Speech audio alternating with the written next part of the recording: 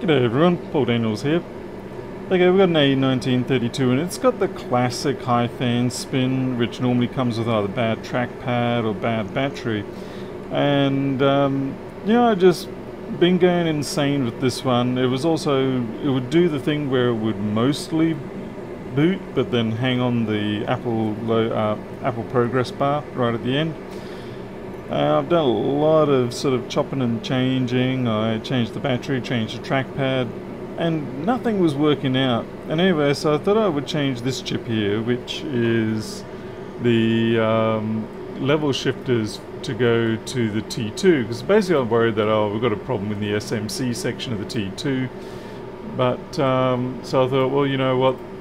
Even though I've measured diode mode on here and they are, according to open board data, correct, they're about 0.67. So we'll just demonstrate that here.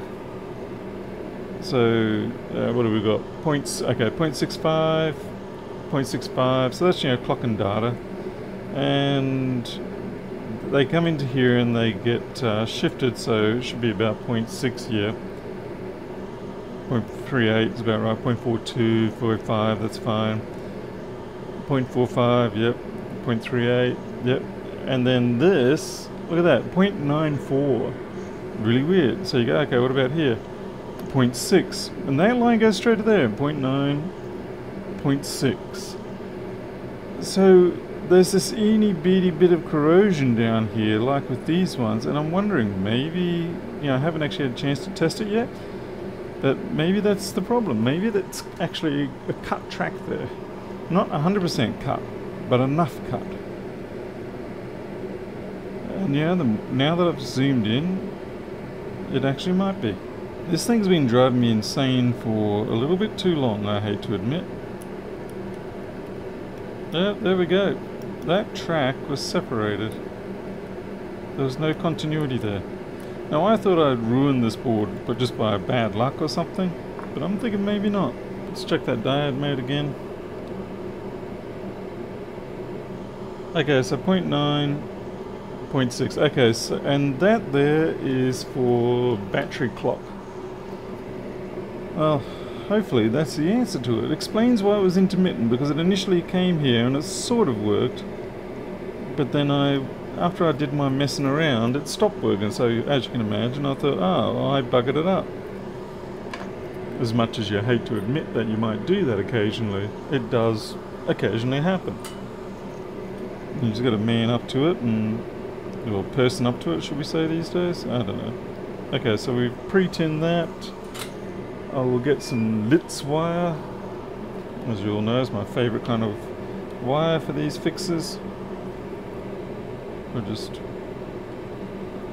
try and grab a strand. My tweezers probably need to be refurbished a bit. Way too much, of course. That's okay. The beautiful thing about the Litz wire is that it just tins so easily. Like, you don't have to fight with the enamel. There we go.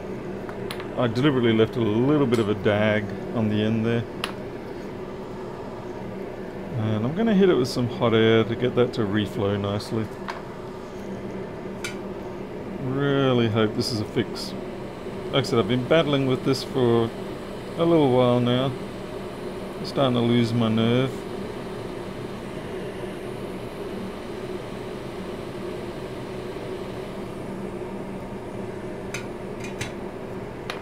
Okay, let's see if we've got 0.6 on that line now. It'll be a little bit different because of the heat, but we'll know.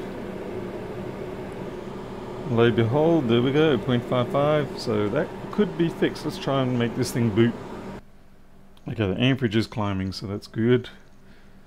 And it hasn't dropped anywhere, so that's even better. Whereas before it would just drop, drop, drop, drop.